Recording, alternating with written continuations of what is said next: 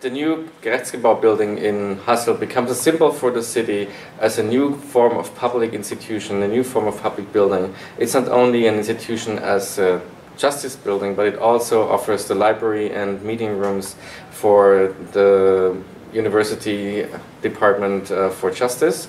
So when the meeting rooms and the law rooms, courtrooms don't need to be used in the afternoon, for example, the university can take over and also host their lectures and seminars in these rooms. So there's an overlap and also kind of a sharing of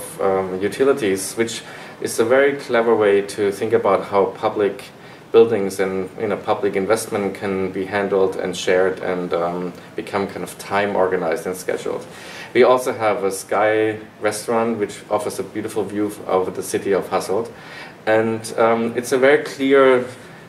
organization where you have very protected areas and very public areas, and the building somehow offers to understand the logistics of a building like this. We have a lower part which is for the courtrooms, we have a higher tower which is for the office buildings and the offices and the sky view restaurant, and we have a lower part again for the Department of Justice from the university.